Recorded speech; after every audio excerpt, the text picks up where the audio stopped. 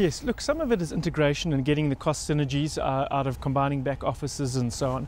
But the real benefit we see is in revenue enhancement. We've got a lot of a similar customer base, and we intend to leverage the combined offering of their expanded range of surface equipment, and also to try and get traction in the underground market that we see as the real opportunities going forward.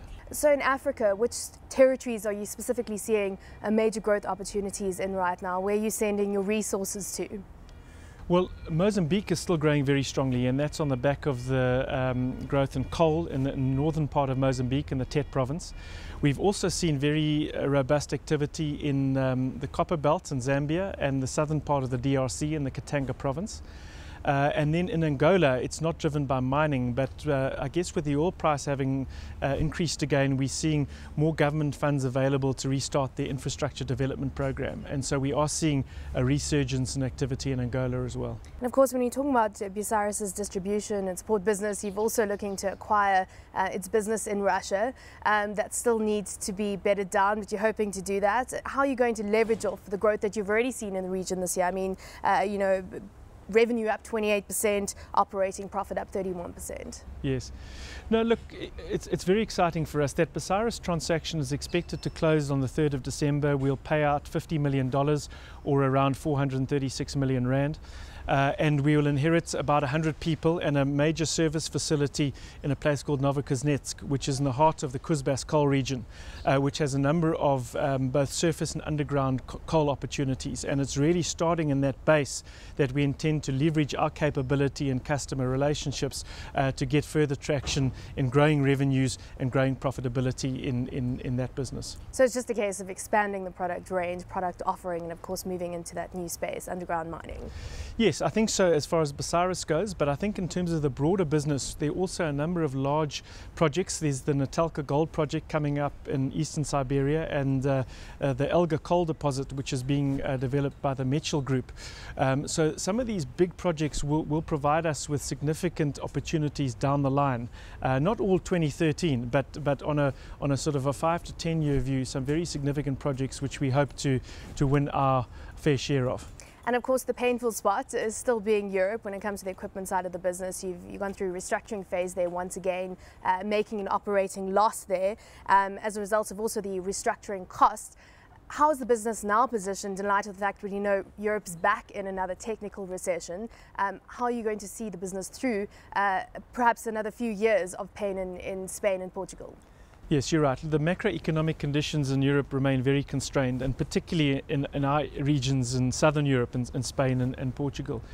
Having said that, we've undertaken a lot of restructuring in that business over the last few years. The headcount is down from about 2,000 people to around 1,000 people. And therefore, going into 2013, we're not going to have a recurrence of that 100 million in restructure cost. And therefore, I'm expecting, notwithstanding a difficult external environment, I'm expecting a strong turnaround in our profit performance in that region in the year ahead. Let's move on to the automotive and logistics side of the business. Record operating profit there, 1.15 billion rand. It was up 26% off only a 12% revenue growth. When we're talking about Avis, I mean, you talk about a competitive landscape and it has changed. How is Avis adapting to that? Well, I think we're the market leader in South Africa with market shares of around 35%. But nevertheless, there are some big competitive players there, so it's a competitive environment. But we grew our volume, which is our rental days, by about 11-12% this year, and our rate per day grew up by about 3%. So it provided an underpin to improving margin and profitability in that business. And then across our Avis Fleet Services front, we won a number of new organic and some small acquisitive growth there, which underpinned the result. And you talk about moving into Ghana with the fleet service. You know, how lucrative is that territory right now? Are you looking to move into other African territories? Well, I think we're starting off with West Africa. You know, it's a part of Africa that is growing strongly, and Ghana we felt was a good platform for growth. So the first opportunity came up there. It's still relatively small, but I think it provides a potentially exciting platform for future growth. I suppose the big question, though, is you talk about this being the peak of the commodity cycle and you're benefiting from demand coming through from China. But given the environment right now, you've got, as I said, Europe still in this recession, you know, China not growing as fast as it was before, but there are positive signs coming out from their sluggish growth globally. How's Barloworld now positioned? I mean, is this the peak of the earnings cycle for you, or do you see yourself positioned in the right growth territories? Look, it's probably the peak in the mining cycle, but bear in mind this is a cyclical industry, and we last peaked in 2008. We came off strongly in 09 and 010, somewhat of a recovery in 11, and this year we're ahead of the last peak in 2008.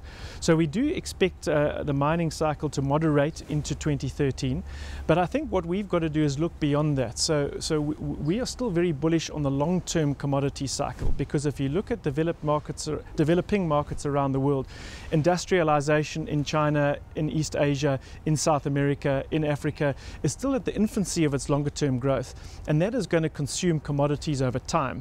And therefore I'm absolutely confident that while we will go through ups and downs in mining because it's the nature of the business, the long-term cycle remains intact, and therefore from a Barloworld Group perspective I still believe it's the right place to be investing capital. But in the short term, I mean, you know, what about the fact that many junior miners are really battling right now, and global miners are cutting back quite aggressively on their capex plans? Has that hurt your business? It has not hurt our business in terms of the financial performance to date, and that we delivered a record result. But what you will see if you dissect our order books is that we've seen a slowing of our order intake, particularly over the last 6 months. And so our order book levels at September this year are below where they were in March and below where they were in September last year. And that does indicate that on a short term, we are likely to see a slowing in mining equipment deliveries over at least the next 6 to 9 months.